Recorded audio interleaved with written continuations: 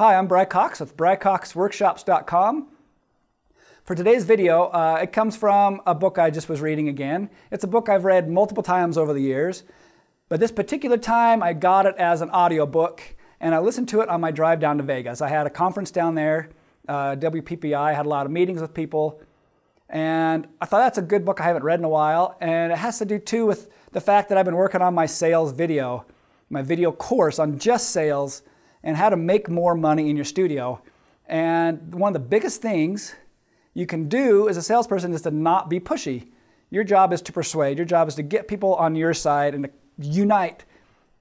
Right? And if people are always going to disagree. They may disagree on your price. They may disagree on your suggestions. They may disagree even during the photo shoot of whether we go here, over there. Even if you're in a particular spot, maybe they want to be shot over here, but you know the lighting is better. It's going to look better. They can't see your vision. If we just go over here, it's better.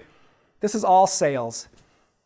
And here's the big thing is this particular book, you guys probably have read it, and I would encourage you to read it again, particularly in conjunction with my sales course, because I think those two things are going to go really well together.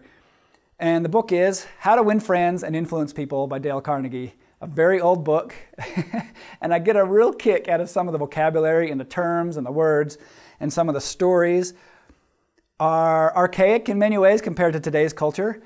Yet every single principle is dead on the money correct today, just as it was written back then.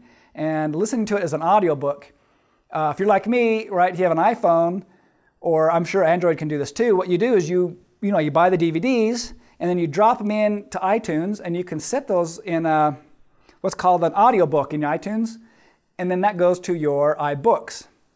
And at that point you can then speed it up a little bit.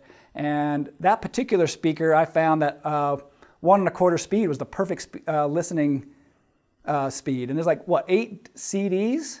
So it's a little bit of a lengthy book, but in 8 CDs you can read the whole book. And for that drive, I got about 6 of the 8 CDs all listened to, and I finished the other ones just on some jogs. But some really important points that I thought were really needed today, not only for business, but in general in handling other people. And one is, do we make enemies into friends or friends into enemies? Right? And in thinking about this, like I had a fun run down there, and I was walking back with the CEO of my lab, and we were just having a lot of talks about, well, like politics, people in the business, vendors, and things like that. And some people are in many ways kind of antagonistic, and they're trying to say, I'm right, I'm right, I'm right, I'm right, and they're making enemies of friends, which what we want to do is unite.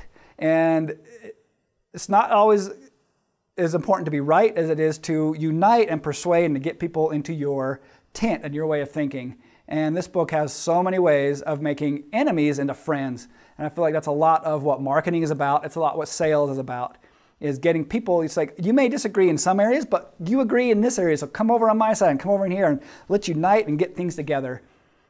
And the other big thing I really think is needed is showmanship, particularly because I had a consultation with a photographer, and her sales technique had no showmanship. It was just, I have this website I bought a subscription to, and I shoot people's pictures, and I just throw all these images on this website, and I just let them pick on their own. And there's no excitement, there's no drama, there's no oomph to that sales presentation. It's just, I don't want to talk to you, get away from me, go online, look at them, maybe if you get around to it, call me. Right? And I'm a big believer in one-on-one sales and having some showmanship and having some emotion and all that, and we go through all of that in my sales course. So check out my sales course, and at the same time as well, get that book, How to Win Friends and Influence People. It's old, but read it, get the audio book, whatever, put on your iPhone, and do those two things in conjunction, and I guarantee you're going to have big changes in your business. All right, check out my website, BryCox, BryCox, Workshops.com. And until next time, America.